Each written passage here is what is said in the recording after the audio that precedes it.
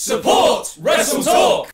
Ronda Rousey is the new SmackDown Women's Champion. Edge vs Finn Balor turns into Mummy War. And most importantly, the copyright logo misdirect from NXT takeovers was called up to the main roster, which was for the WWE return of Bray Wyatt, which I guess was a pretty big deal. I'm Ollie Davis, and this is my review of WWE Extreme Rules 2022.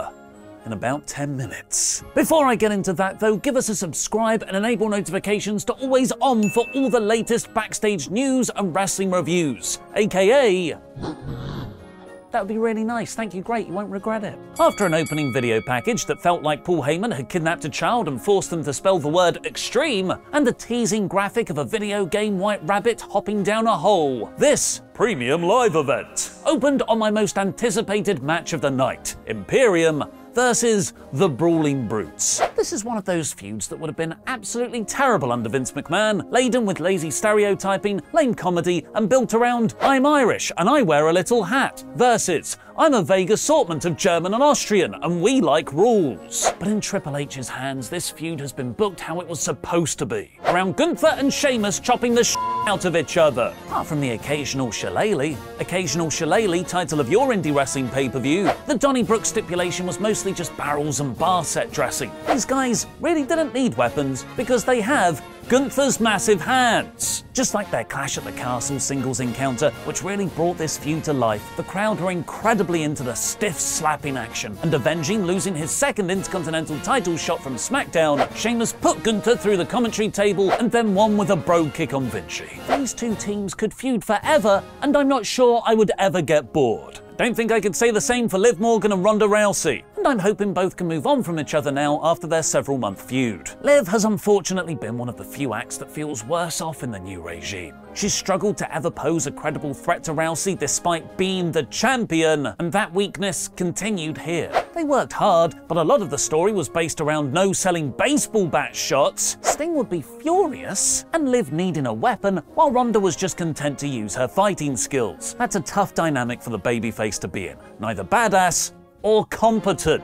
WWE pay-per-view finishes have improved significantly as of late though, and there was enough intrigue to hopefully set up better directions for them moving forward, even though I still had no idea what hold Rousey had her in. Liv hit a senton through the table, but Ronda kicked out into what Corey Graves said was a bicep crusher so hard it made Morgan pass out, with what looked like a smile on her face. Perhaps this signals the start of a character reset for Morgan, the extreme stipulation unlocking something more unhinged within her, more like the Harley Quinn style character she had in her Riot Squad days. Karrion Kross wouldn't put the strap on for his match against Drew McIntyre. Giggity. Drew forced his fist through the hole though, and the match got underway. Built to Drew's kip-up comeback template, had a really intense whipping exchange, but then Scarlett stopped Drew's claymore with pepper spray. A far more dependable attack than pyromancy, which, as I know from Full Metal Alchemist, can take decades to perfect. Kross winning was the right result, otherwise he'd be dead in the water. This wasn't the blowaway match to cement him as one of SmackDown's top heels either. After we were shown Nikita Lyons in the crowd, shots of soon-to-be debuting wrestlers in the crowd to the main roster confirmed. We got Bayley versus Bianca Belair in WWE's first ever ladder match for a women's singles title. Belair's offensive style is tailor-made to introduce ladders into, with her combination of incredible athleticism and strength, while Bayley played the perfect foil, her heel persona cutting off Bianca's high spots. Damage Control got involved at the point Bianca was first going to win, because of course they did. How would Belair get out of this? Actually, it's going to be super easy, barely an inconvenience. Sky and Kai proved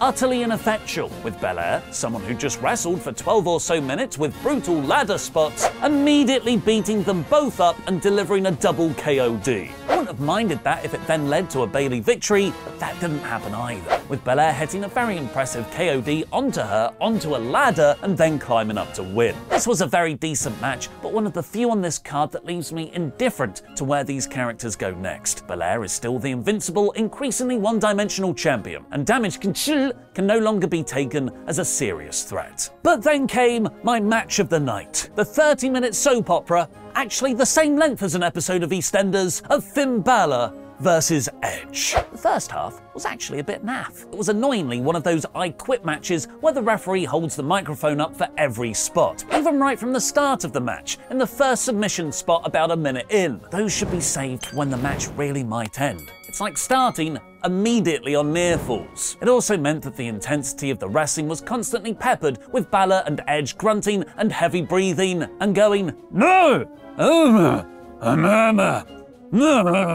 Never! No!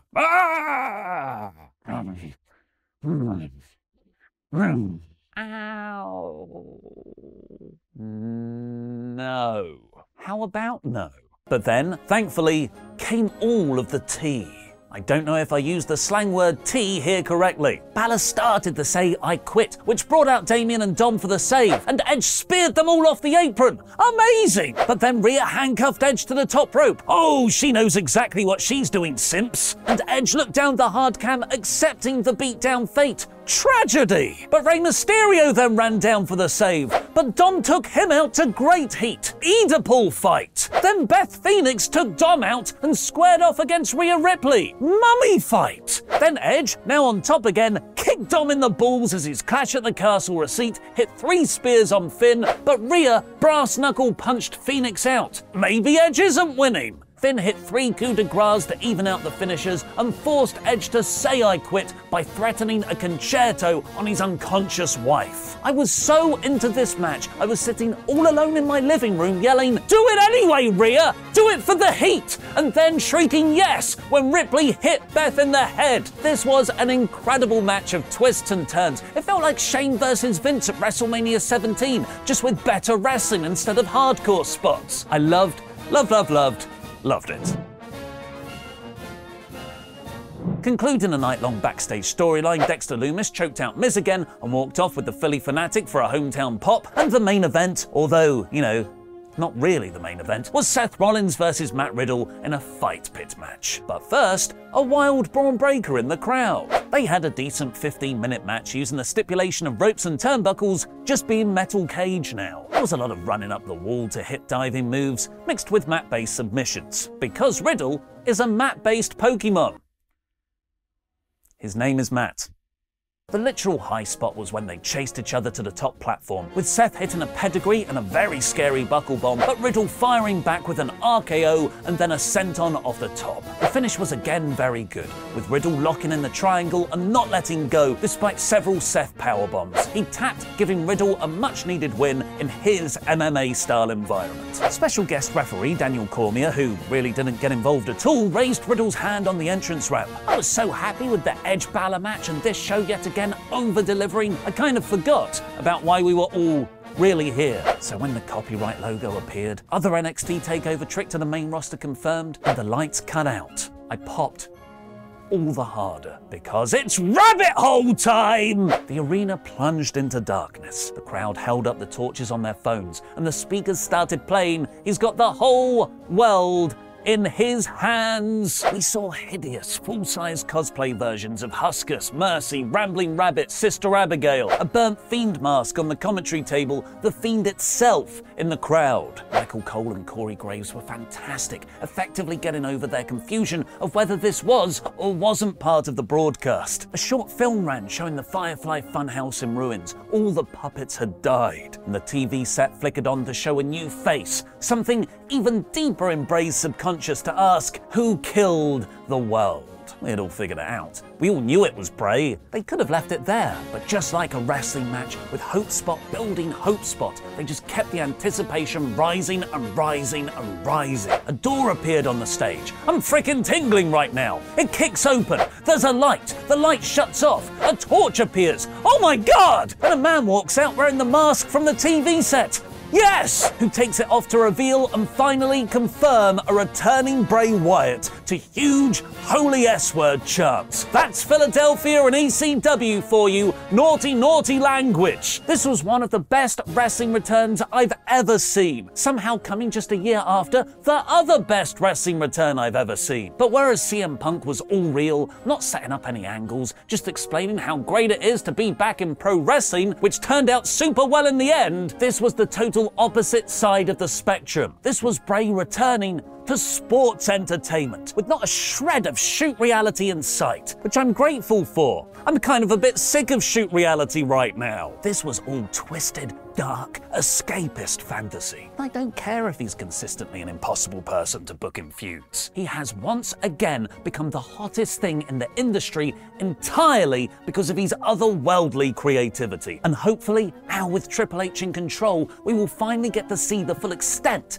of that unleashed. What did you think of Extreme Rules? Let me know in the comments. This is sports entertainment done right. Imperium versus the Brutes, the soap opera awesomeness of Edge versus Balor, and an all-time great moment in Bray's return. The weekly TV might be a bit mid, but it's given the premium shows headspace to be the peak events they're designed to be. In the Vince days, all the shows blurred into one. I couldn't tell you what happened on which show looking back. Triple H has given us 3 clear, definitive angles for his pay-per-view so far. The Brock Lesnar Digger at SummerSlam, the Solo Sikoa debut at Clash at the Castle, and now the Bray Wyatt return here. And all that at 3 hours a show. WWE Extreme Rules 2022 is 95%. Make sure to subscribe because we'll have all the backstage news from the event coming right up. But in the meantime, catch up on our MyGM series here. All right, yeah, you ready? Okay, Yep. Starting in 3, 2, 1. I haven't got a goddamn clue how to play this game. I don't know why I'm even here. The substitute teacher's here, and oh, the students on Monday Night SmackDown, they're gonna play.